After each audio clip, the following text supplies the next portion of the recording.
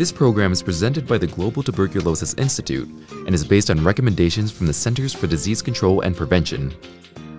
This is the first in a series of videos for primary care providers. In this video, you'll learn about screening for latent tuberculosis infection, also called LTBI. Other videos discuss diagnosing and treating latent TB infection and monitoring patients on treatment.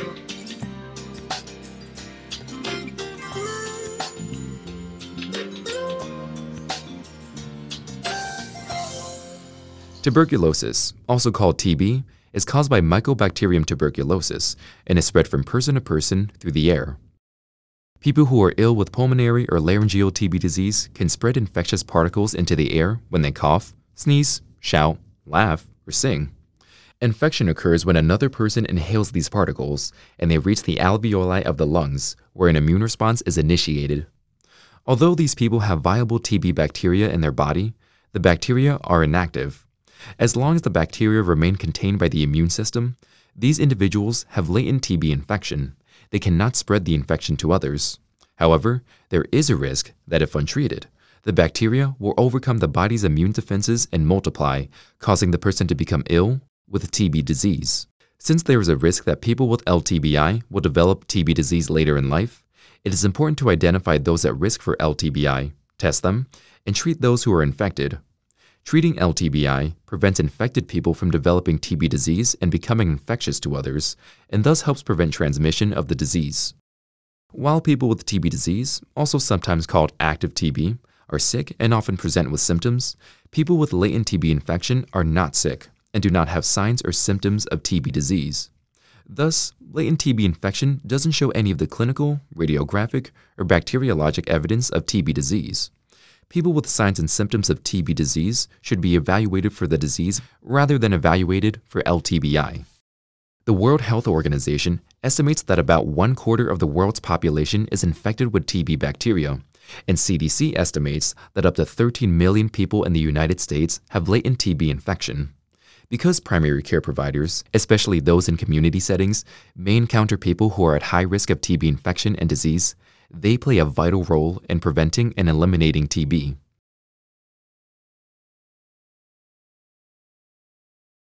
Since there is no test that will tell us whom with latent TB infection will progress to active TB, focus your testing on persons with an increased risk of infection and/or those with medical risk factors that increase the risk of progression to disease if infected.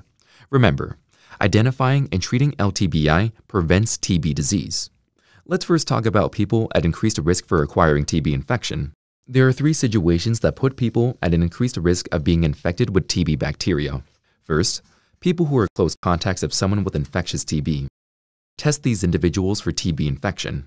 Second, people who were born, lived in, or have had significant travel to places with an increased TB prevalence are at increased risk for acquiring TB infection.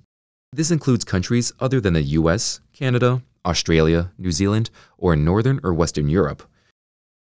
Non-US born persons account for 70% of all TB cases in the US. Test these individuals for TB infection and consider periodic testing for those with continued risk of exposure, such as travel to countries with an increased TB prevalence.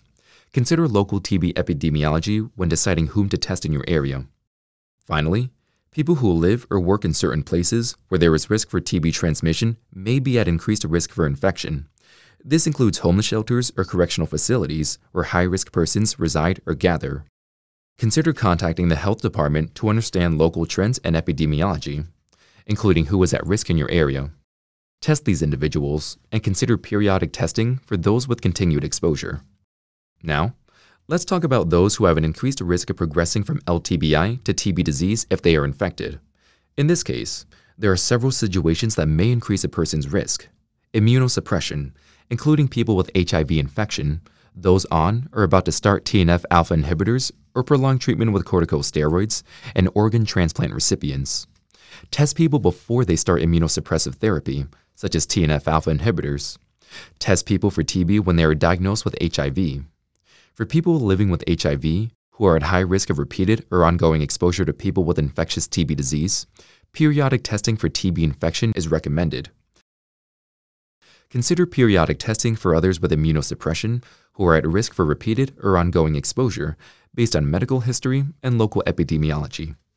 Retest people with advanced HIV infection and a CD4 count of less than 200 who have a negative test for TB infection and do not have any indications for empiric LTBI treatment, such as recent exposure to someone with infectious TB disease, after they initiate antiretroviral therapy and attain a CD4 count of 200 or greater.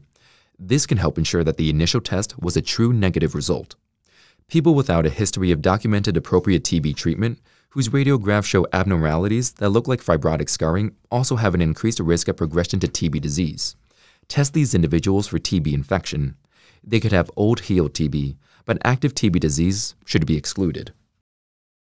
There are other situations that should be considered when deciding who to test, since they increase a person's risk of progression to TB disease if they are infected with a TB bacteria.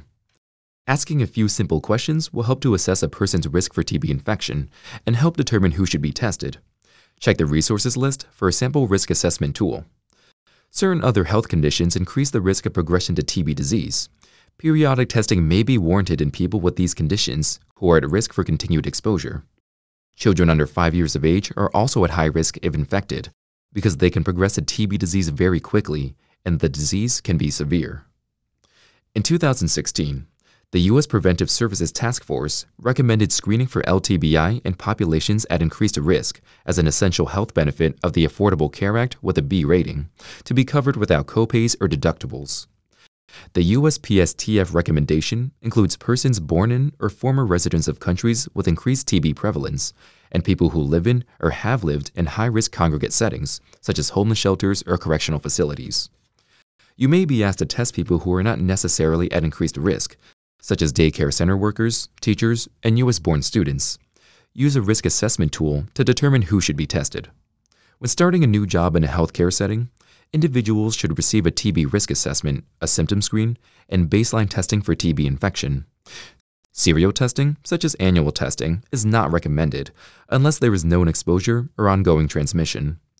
The decision to perform TB testing after baseline should be based on the person's risk for TB exposure at work or elsewhere since that person's last test.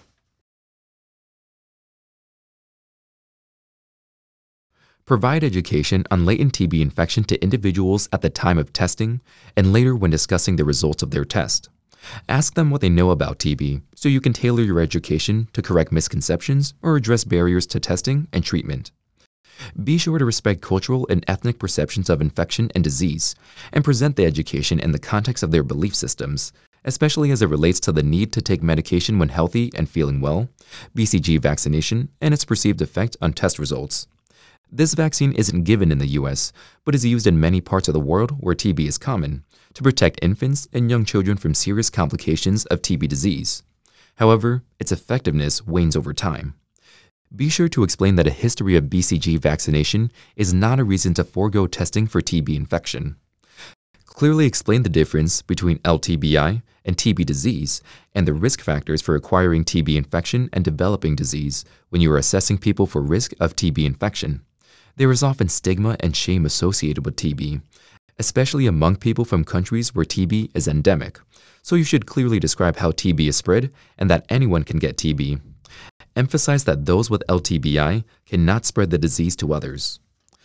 Explain the person's specific risk factors for infection or progression, and that by getting tested for LTBI and taking treatment if infected, people can protect themselves, their families, and their communities.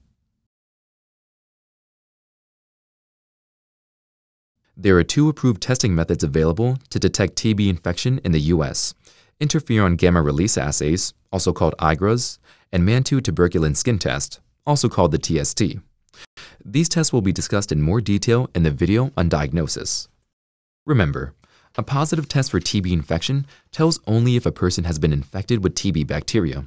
It doesn't tell whether the person has latent TB infection or has progressed to TB disease, which requires a clinical evaluation that includes a chest X-ray and physical exam. Thank you for viewing this video on screening for latent TB infection, which is the first in a series. The other videos discuss diagnosis, treatment, and monitoring those on treatment. For more information and additional resources mentioned in this video, please visit this website.